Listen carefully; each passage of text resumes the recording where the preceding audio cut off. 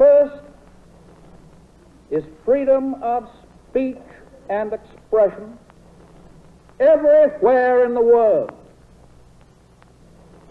The second is freedom of every person to worship God in his own way everywhere in the world.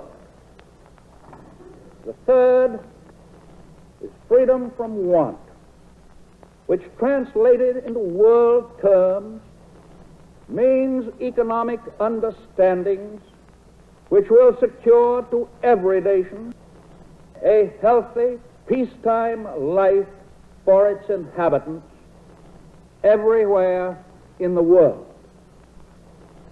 The fourth is freedom from fear, which translated into world terms means a worldwide reduction of armaments to such a point and in such a thorough fashion that no nation will be in a position to commit an act of physical aggression against any neighbor anywhere in the world.